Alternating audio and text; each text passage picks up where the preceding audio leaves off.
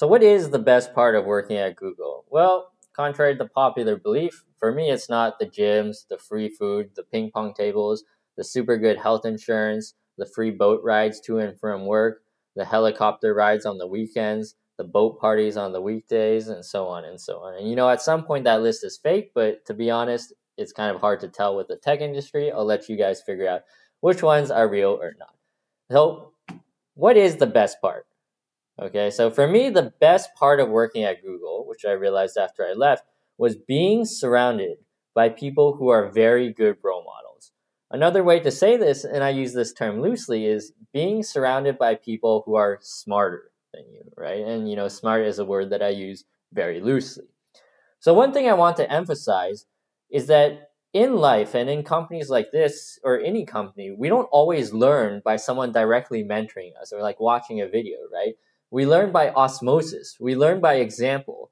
And at Google, for me, what I realized after I left, and as I looked at the experiences of my students, graduating boot camps, getting their first jobs, is that it's really important to be surrounded by people who are better than you in some respect, right? And in that way, you improve simply by watching them. So in today's video, I'm going to talk about 3 qualities or 3 categories in which I felt that I learned a lot from people at Google. And again, I want to emphasize one more time, these are not things that anybody ever sat down and tutored to me during my time there, but things that I simply learned by observing. So the first category is code quality. And I talk about this in some of my other videos, but at Google, they're pretty well known for having a culture of enforcing high code quality.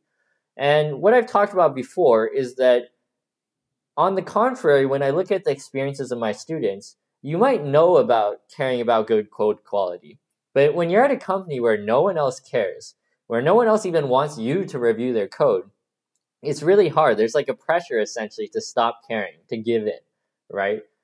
And on the flip side, what I realized is that while I was at Google, you don't even think about this because it's the norm. You take it for granted. You accept that nobody is going to submit shit code, right? Because if they do, it's not going to get reviewed. And essentially, without even thinking about it, without even making a conscious effort or even thinking of the possibility that you might not write clean code, you're writing clean code every day.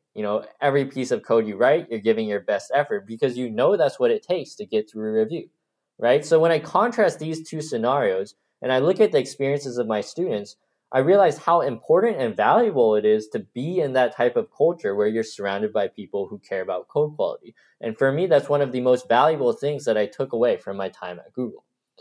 So the second category in which I think I really learned, simply by being around these people is about being a manager, right? And I'm not going to claim that I'm the best manager in the world, but I will say that I had, in my opinion, really good managers at Google. Managers who cared about me having a fulfilling time in my work and who looked out for my best interests, right? Among the other things that managers do. And so when it came time for me to be a manager, for example, when I took on an intern at Google, shout out to Robert if you're out there. I'm thinking about you right now. And later on when I became a teacher, which to me in many ways is similar to being a manager, except your employees are your students. And later when I hired students for my own startup, I felt actually that I was ready already to be a manager simply from the things that I had learned from having good managers. So again, not all managers at Google are good. You'll hear horror stories, but again, in my experience, I always had a great time, right? Like I always had a great time working with my managers, and kind of like, how parents imprint behavior on their children. It's actually very similar to me in this case. I feel that my managers imprinted many things on me, without me even realizing it, that I later reflected in my behavior when it came time. And again, I never took any courses for managing or anything like that. It's simply, again, being surrounded by good role models. So the third category is concrete technical knowledge, right? And what do I mean by this? I'll give a few examples.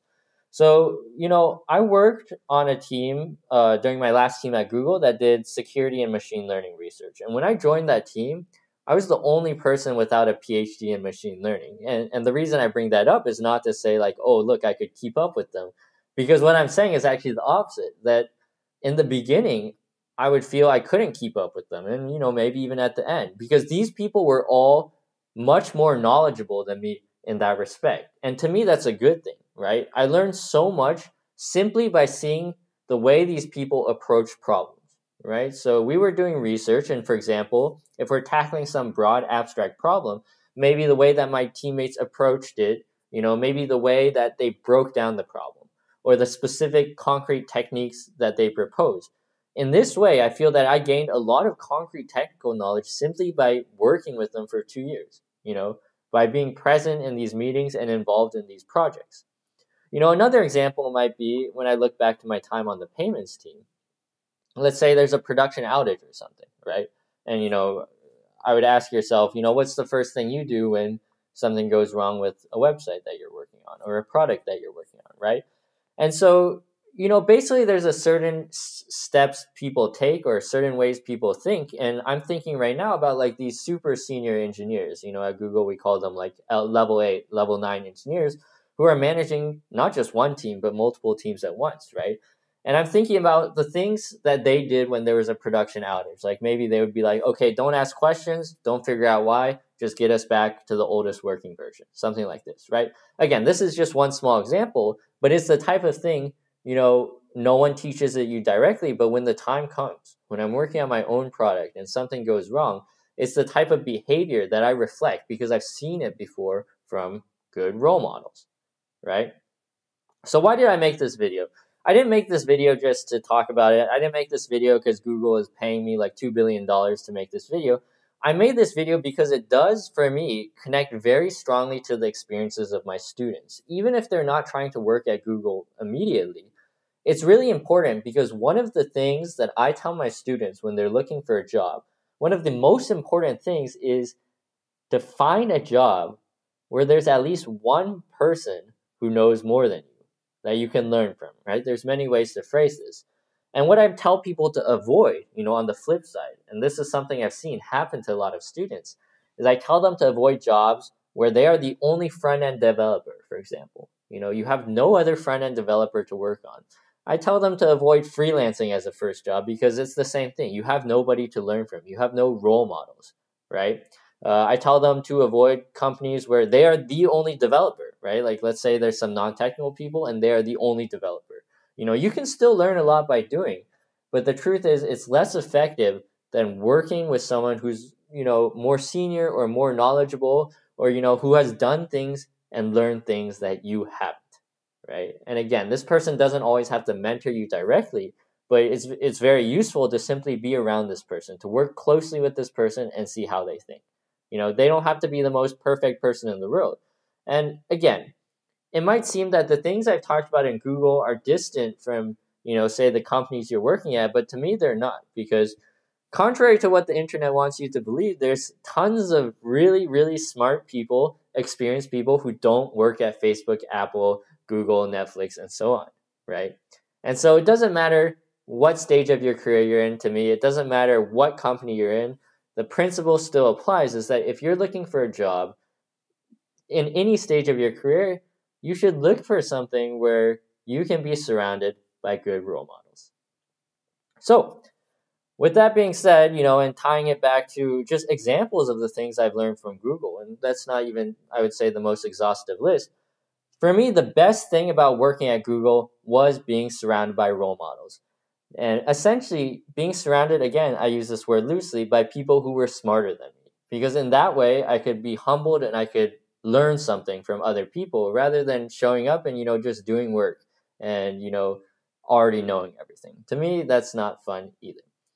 So, in my opinion, that's the best part of working at Google. Although, to be honest, last week I had lunch with my manager at a Google office. It was my first time in a Google office since I left. And I might have actually believed that the best part is the free food. But that being said, leave your comments below. I'd be interested to hear, if you've experienced these things at your company and enjoyed it, or perhaps even more interesting, if you've experienced a lack of these things at your company, and it's something that you wish your company had more of. With that, don't forget to subscribe, leave your comments below, and I'll see you in the next video.